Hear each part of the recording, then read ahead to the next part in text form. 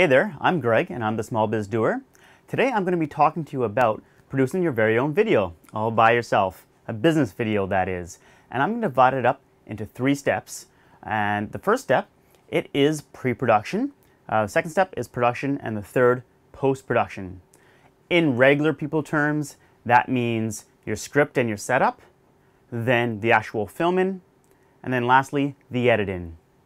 Oh, I wanted to add this extra thing as well. This video is not going to talk about the different equipment that is needed and whatnot. I'm going to do that in a completely separate video because that will take a bit of time to go through. This is just talking about tips, pretending that you already have the equipment on how to make that video a nice looking video.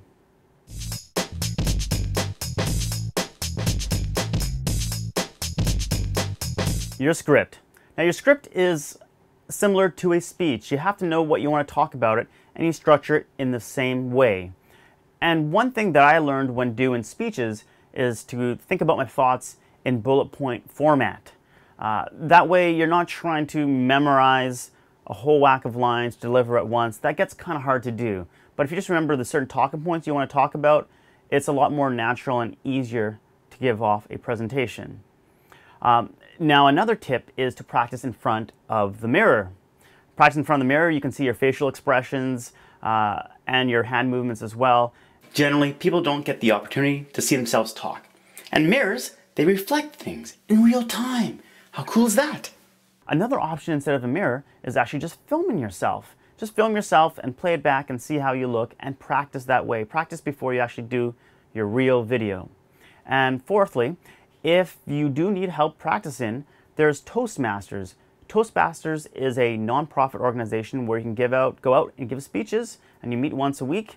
I've done that, and obviously I need some more practice at my speeches as well, but essentially Toastmasters is another way just to help you with your script writing process and delivering whatever you have to say in front of the camera.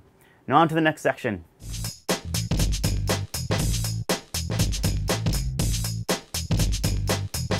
I'm going to talk about 6 points over here: lighting, audio, having a steady shot, framing of the picture, B-roll footage, and doing multiple takes. For lighting indoors, I usually find you don't have enough light. I mean, look at me. Does this look like enough light to you? And with these overhead lights, my eye sockets, they're just big black holes of darkness. So the more light, the better. But secondly, on lighting, a lot of people don't know that lights have different colors. So an incandescent light or a regular orange light, well, it produces orange light. Now you have these new daylight lights that are the color of the same light that you find outside, which is blue. And if you have fluorescent lights, those are more of a green color. So if you're going to light up a set, then make sure you do it with the same color light. Otherwise, your skin tones and whatnot are going to look kind of off. Audio. Some people say that's half the picture. If you can't hear what I'm saying, now one thing I always do when I get into a room is I just be very quiet. I listen to the room and just check out the noises. It could be from an open window you'll hear things, from a dryer, from a fridge, appliances. So try to unplug, turn everything off, and get into a room that is as quiet as possible. Steady shots. Going handheld is a bad idea. Get it on a tripod. And if you don't have a tripod, put it on something stable. Whether it's a chair, a whole bunch of books, a file cabinet, whatever you can to make that camera stable and not move. Now, if you do need to move, and you have zoom on your lens, just keep it as wide as possible. The wider your shot, the steadier it's going to be. See, this is zoomed in, zoomed out. This is unsteady, steadier. Framing. I notice this a lot with amateur videos that they just don't frame it properly. And an easy rule is the rule of thirds, where you divide up the screen, well, into thirds. So there's 9 sections, and your eyes usually are going to be in the top 2/3 part of the screen. If you're looking straight on the camera, then you can position the face right in the middle. Now, if you're looking to the left or the right, then you can do it like this. So Okay, so that's about, if I'm looking this way across the camera, you want to have this stuff open and my line's in the middle of that 2/3 part. Likewise, if I'm looking this way, you leave that room for somebody to talk. Make sense? B-roll. B-roll is important, but what is B-roll? B-roll is filler shots. It's any shots that is not a talking head, which is me right now. So the reason you want to get B-roll is because it helps you with the edit. So sometimes the B-roll supports whatever you're saying, and sometimes the B-roll just allows the editor to give a break between one point to the next. And another time, B-roll just gives some visual interest and breaks things up, so you're not just always looking at my face.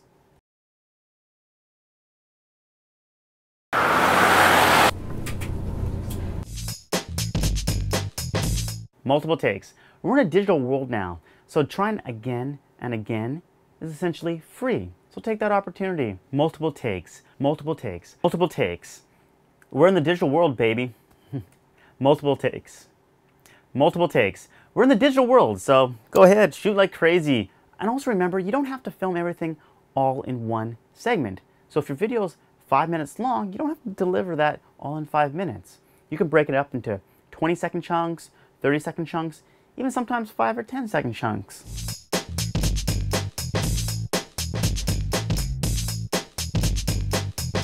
Post-production, the editing side of things. The biggest mistake I see with amateur videos when it comes to editing is those special transitions, those special effects when you're going from one scene to the next. They're having a star wipe, they're having a circle go in, they're having the things ripple around. Forget all that stuff and go simple and just do a straight cut. That's the sure sign of a professional shot. Just look at a movie and look at all the cuts they go from one scene to the next. They usually don't have any special effects between cuts. It's just one scene to the next. Titling. Titling is something you can use even as B-roll. It's just something to transition from one scene to the next. It can also just break up scenes and help bring some visual interest and emphasize a key point. Another thing with titling is you don't have to get fancy. Just a simple black screen with white text across. That is one of the simplest things you can do, but it always looks pro.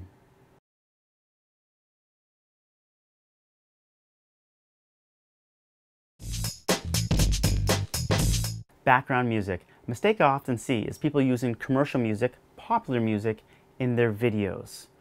Now, you can actually get away with this. It's illegal, but in YouTube, what they do is they recognize people are doing this, and instead of taking the video down, they'll put up an ad against it.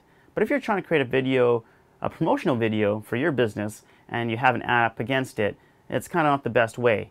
But the real legit way to do it, the pro way to do it, is to get royalty-free music. And you can pay for royalty-free music, but you can get Creative Commons music that is free to use. Alright, so that's it for my quick tips on how to do a DIY video. But don't fret, I have some more videos coming your way regarding videos. The first one is going to be on the tools and equipment to use to make a video. So whether you're just gathering whatever you can find and you have a budget of $0, or whether you have a budget of $500, $1,000, or a little bit more dollars, I'll show you what kind of tools you can use to produce that video.